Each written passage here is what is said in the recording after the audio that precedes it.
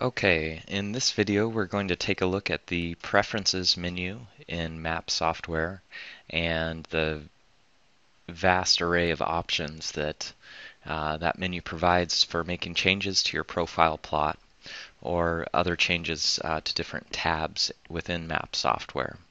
And so to access the Preferences menu, we can simply select File and then Preferences.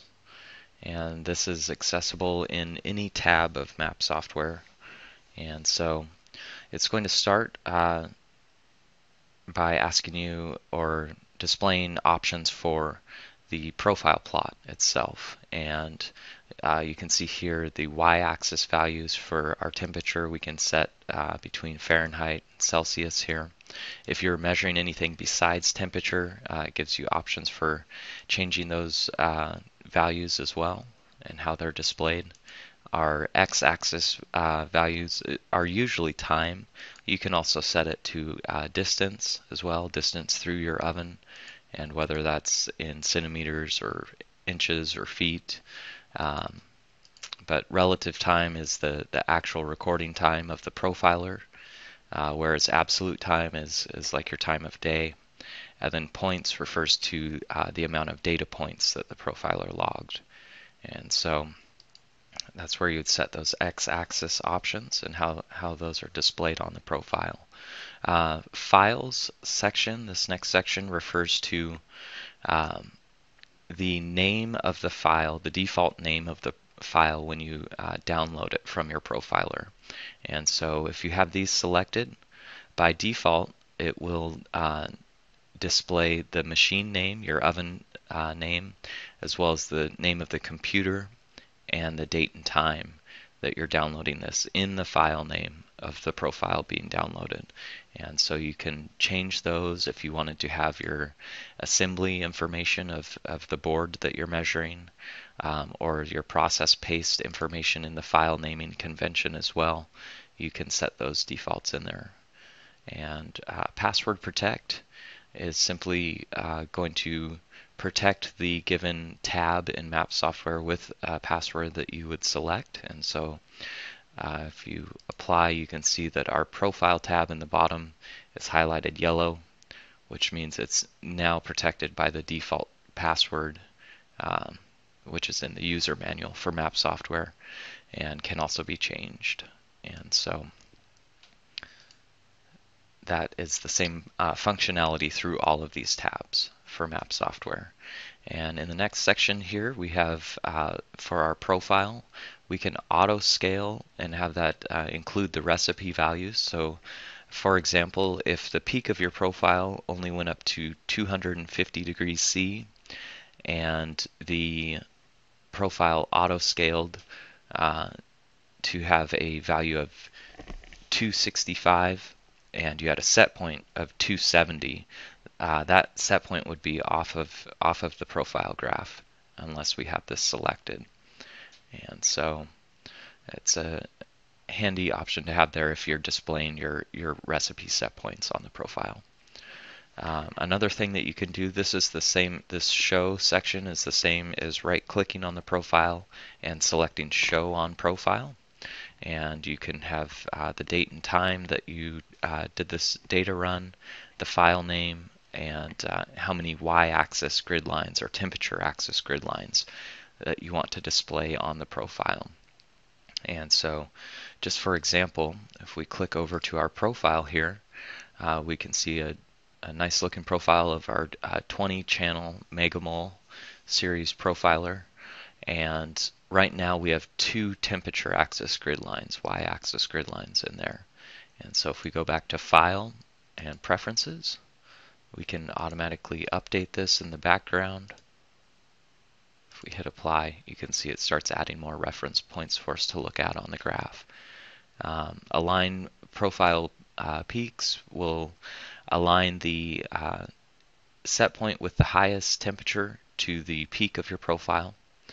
And we'll leave that off for now because we don't have any oven information on there with the set points. But you can also choose the background color of your profile if you want to apply a different appearance to it.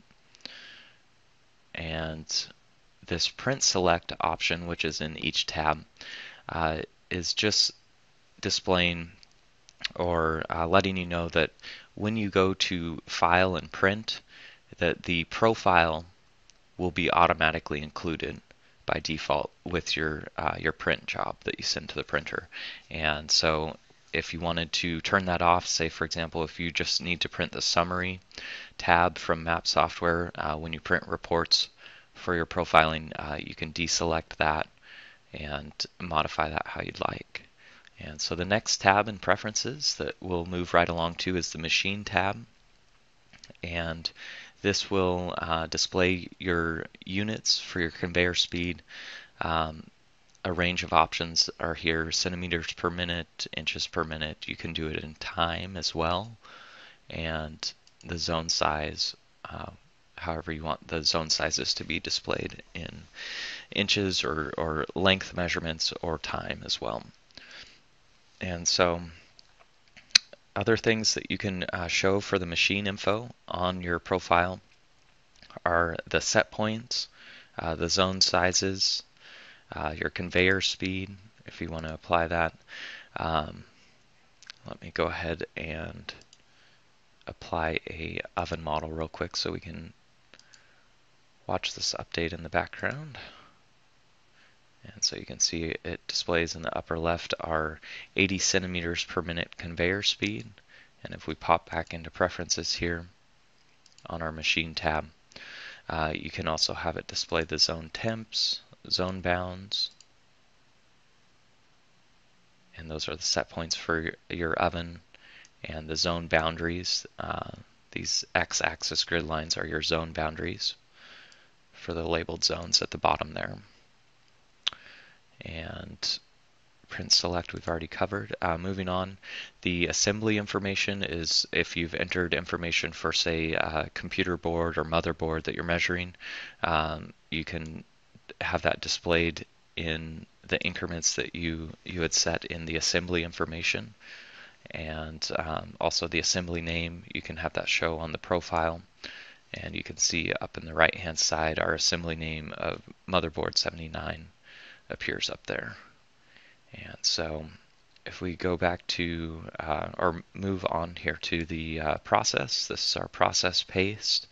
The units for our process paste specs, whether they're in minutes or seconds or maybe hours if you have a curing application that you're using. And also the target 10 specifications, which are from the M.O.L.E, downloaded from the M.O.L.E itself, whether you're in spec or not. Those can be displayed on the profile as well. And so if we do that, you can see that it will overlay a graph of our ramp and our soak area and our spike, our liquidus temperature, and if that is in spec with our downloaded thermal data. And so moving on here, the summary tab. Let's click over to our summary tab real quick. It looks pretty clean right now. If you want to view each cell for customizing the summary tab in the preferences menu, what we can do here is select to show grid lines and apply. And it'll look a little bit more like Excel here. And the rows and columns as well, give it even more of that appearance. And this would be for editing and that type of thing. And so it will print out like that if you have that selected. You may want to deselect it if you do print your summaries a lot. The spreadsheet tab in the preferences menu of M.A.P software covers everything in this tab here for the spreadsheet, your min and max, and how the information is displayed in the spreadsheet. And so if we jump back into the preferences menu and on our spreadsheet tab, you can see right now it's selected to show our spec limits. If we turn those off, our pink and blue hot and cold spec limits at the bottom go away. And the same as well with our summary stats. If you don't need all of this averaged information from each of your profiles that you've downloaded, where it's kind of aggregating this at the bottom of your spreadsheet, you can turn that off as well to make it a little bit cleaner looking. And the user columns are custom, set up for custom entries or labeling information. For example, you can see here that in this green user column, user 1, we've denoted that this is line 1 of our manufacturing. And if we move this a little bit, you can see what this says. Assembly number 479 is what was being measured in this profile. And so these are the user columns for the spreadsheet tab. And in the preferences, you can turn those on or off if you need those or don't, or need less or more of those. And so in the SPC tab here, we can do select our samples per subgroup. If you leave that as 1 at the value of 1, that's basically just an individuals chart, which will display your spec limit in the SPC tab. And you can see this is labeled as upper spec limit and lower spec limit. However, if we, in our preferences menu here, if we set this to 2 or more samples per subgroup and apply that, you can see that these become valid control charts. And basically you have an upper control limit and a lower control limit that's using more than one data point to give you an average of averages, if you will. And last but not least here, getting down the line, our M.O.L.E tab. On our newer line of profilers, our MEGAMOLE series, our mega profilers, which would include the V.M.O.L.E, the 20-channel MEGAMOLE, and the 6-channel SuperMOLE Gold 2, SMG-2, can be updated. Their firmware can be updated through the M.A.P software, which can be handy if we post a firmware update on our website, or if you have a unique situation and we send you firmware to correct a problem that you're experiencing. You can update it through this button here once you have the file on your computer. And you can also set a calibration interval of 6 months or a year.